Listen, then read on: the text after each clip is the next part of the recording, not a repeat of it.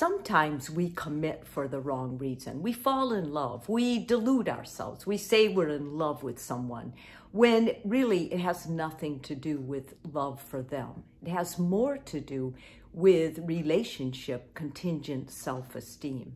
When you have low self-esteem, so low that you feel unworthy unless you're in a relationship, you'll see that show up in serial daters, in people who only date for a short time and then they let go, or people who end up with partners that other friends will say, what are they doing with them? Like, it's obvious to everybody else that this partner isn't good for you or doesn't treat you well. But because you're so worried about being alone or being without someone, because so much of your self-esteem is riding on whether you have a relationship, it can cause a lot of problems. So I want to talk a little bit about what we call RCSE, and that's relationship contingent self-esteem.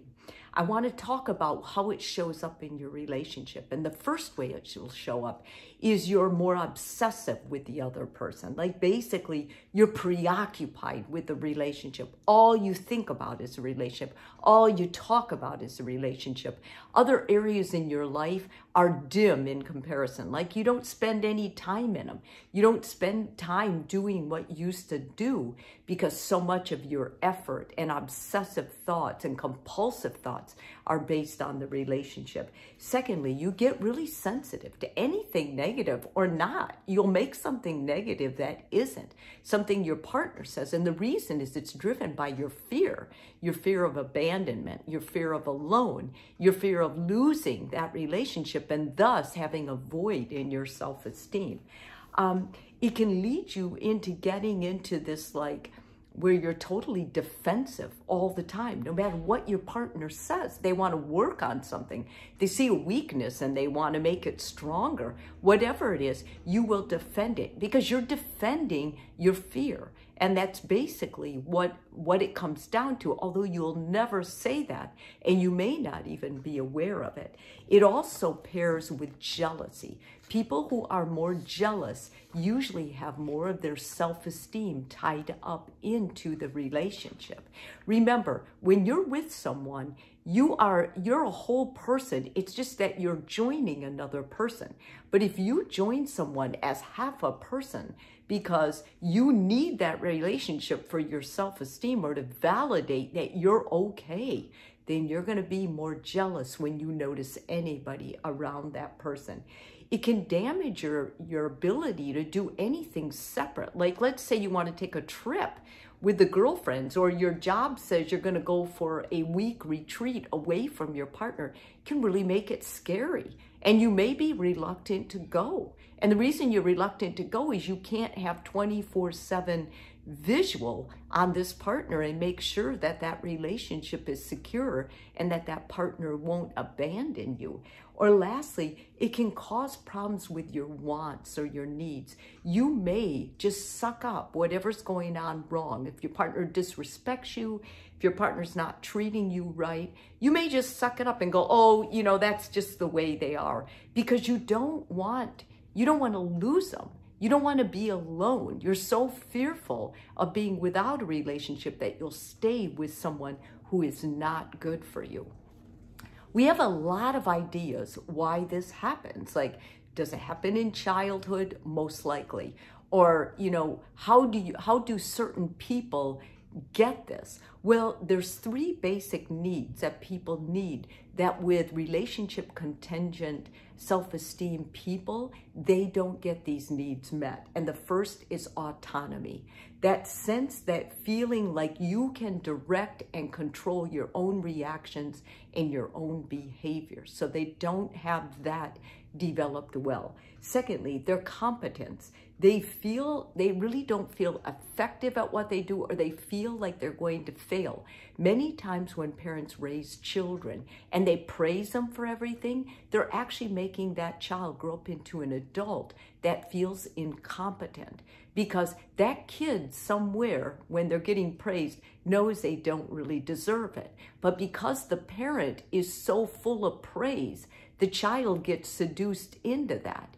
And so the first time they really act in the new world, they realize, hey, I'm not capable. I can't really do this.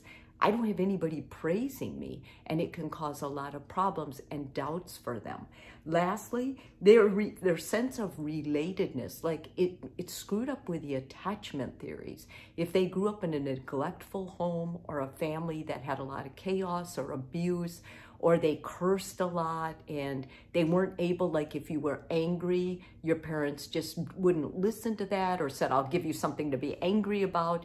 You were never allowed to say, I'm hurt. My feelings are hurt, I'm angry, I'm mad. These kinds of families make that really difficult to feel like you have control, like what you feel is validated. If you don't have that need met, then when you get into a relationship, you can see why your self-esteem would be dependent upon that. You can get healthy from this. I think what's important is that you do seek therapy, because a therapist can really help strengthen you with that. But before you go to therapy, ask yourself these questions. And when you make notes or you journal about them, this is going to help you go into therapy with your eyes wide open. And that therapist is going to know how better to help you. Just ask yourself these. If your relationship suddenly ended, how would it affect you? How would you feel about yourself? Secondly, do you feel less significant when you are between relationships? Less significant, another way to say that is, do you feel less worthy when you're in between relationships? Is your radar always up for signs of rejection? Do you look for ways that people reject you? Not just potential dates, but all people. Is there any trouble in your relationship that it does not, if there's any trouble in your relationship, does it negate or make negative all the sources of joy in your life? So when something is going badly in your relationship, can you still find joy in other things? Or is it more when something's going badly in your relationship, everything in life is clouded with it? Is it that significant? That's a sign that shows up with many of my clients, and I make special reference to that. And lastly, do you feel as though you can never get enough reassurance and closeness from your partner? Now, I want to caution you with this. Many people who have a low self-esteem, or the relationship, their self-esteem is contingent on the relationship, end up with bad partners. And by bad partners, I mean people who are, have problems with intimacy, people who are aloof, people who feel distant. So if you're married to that type of person, or you're with that type of person, it would be natural for anyone who was anxious about a relationship, which most people are if their self-esteem is contingent on the relationship, they would want more. And that would be normal. That doesn't necessarily mean that you have this issue where your self-esteem is dependent on the relationship. It more means that it could be a boundary issue. It could be that an insecure attacher attached to an avoidant attacher.